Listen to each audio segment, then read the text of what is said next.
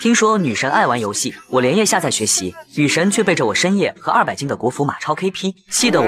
等等，方舟，先别报幕了，什么是 KP 啊？就是打游戏靠谱的意思。哦，那方舟，你能和我打游戏 KP 吗？嘿嘿，报个幕，还有这好事？接上集，聂有容把这古怪的名字念了好几遍，最后还是决定按照功能给它取名为猿辅导。走出办公室后，我看到马若愚后，忽然想起另一件事。马哥，你认不认识比较厉害的私家侦探？倒是认识几个，不过收费都不便宜。没事，能解决问题就行。回头把电话给我。方老弟，你不会又摊上事了吧？不是我，是我一个朋友。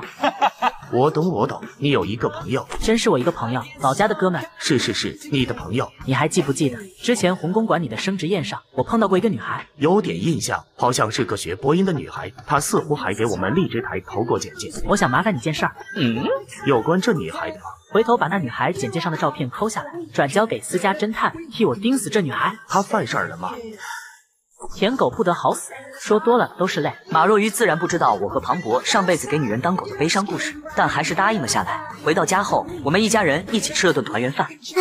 也不知道婉宁那孩子怎么样了。那天看他弟弟对他的态度很不好。放心吧妈，我晚上会问问情况的。好吧。临近跨年，一家人坐在客厅，被赵本山的小品逗得捧腹大笑。我独自走到阳台，等到0点的时候，拨通了小土豆的电话。新年快乐，小土豆。新年快乐。坏人，我怎么又是坏人了？晚上偷跑进别人房间强吻，不是坏人是什么？那没办法，面对你的时候，我做不了君子。陈婉宁小脸一红，沉默许久后才开口：“你等一下，我换个电话。”好。几分钟后，一个陌生号码打了进来，我立刻接通。怎么想起来换电话了？之前那个手机，我现在只在他们面前用，这个才是我以后的私人号码。你是我打的第一个人哦。号码存好了，不准听不出我。难怪那晚分别后，土豆就仿佛失去了联系，应该是之前手机被陈3金装了定位，他这才偷偷又买了一部手机。不愧是我宁姐，太聪明了。那是自然。你在家怎么样？陈婉宁顿了下，忽然语气微沉：“今晚徐胜来陈家庄园吃年夜饭了。”我暗暗攥紧了拳头。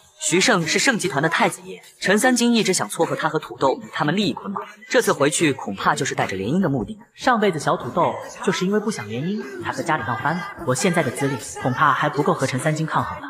小土豆见我一直不出声，以为是吃醋了，赶紧解释。不过我可没搭理他，趁他们吃饭时，我偷偷去车库把他车胎给戳爆了。我忍俊不禁，霸王花果然还是那个霸王花，做事干脆又果断。不愧是我宁姐，扎的时候没伤到手吧？嘿嘿，当然没有。放心吧，我开学的时候就回来了，只可惜今年跨年没和你一起。没关系吗？我们还会有很多个春节可以一起，不只是春节，还有元宵节、劳动节、儿童节。你要是愿意，咱们清明节也能当情人节过。呸呸呸！你说了那么多节日，就是不说七夕情人节，亲了不想负责。我不是还没给你正式表过白吗？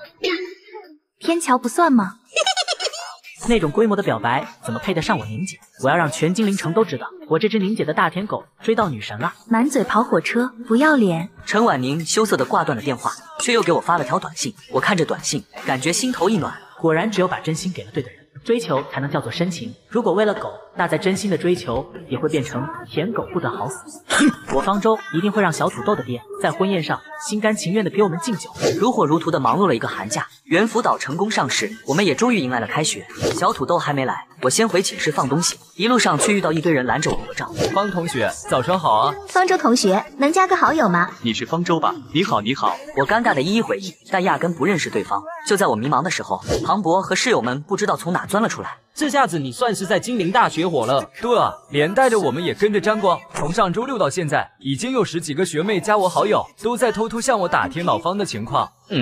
发生什么了？猿辅导的开发商有成也饶总策划，愤怒的坤坤设计师，现在整个金陵大学谁还不知道方哥你啊？你们怎么都知道啊？不然你还打算瞒着吗？全网现在都知道了，央视都要来报道了，咱们校领导都恨不得把房卖了给你买鞭炮庆祝了，现在拿着喇叭到处嚎呢。一听这话，我赶紧掏出手机，正好刷到博主讨论我的视频。只能说猿辅导政策太正确了，受经济危机影响，今年全国官方的工作重心就是扶贫保民。一般情况下，官方要落实某个新政策，最重要的就是树起一批典型，这样才好开展工作。这位方舟同学，当真是现代题材。就在此时，一个陌生的号码打过来，一接通就是校长兴奋的声音：“小方同学，我是金陵大学的校长，咱们收到央视的邀请，想对你进行采访，不知道你什么时候有时间呢？”我兴奋不已，但还是努力平复下心情。我没问题，大家大概什么时候有时间呢？明天上午吧，我待会和新闻部的同事沟通一下，把采访问题发给你，你提前准备准备。地点呢？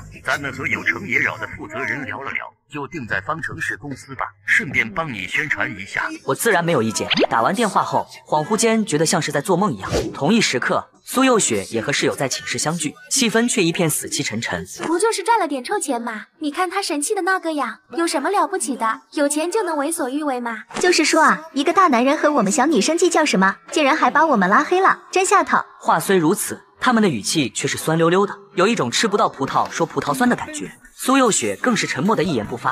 唉，仅仅过了半年，方舟居然就这么登上人生巅峰了，我却过得一滩烂泥。爸爸中年失业，妈妈天天吵架，连宁摸也家道中落，贷款都还不上。他本想回头，却发现我早已把他全家的联系方式拉黑。他偷偷登上小号问过我，没想到今天打开手机，收到了我的回复。方舟，我真的后悔了，你不愿意回来了吗？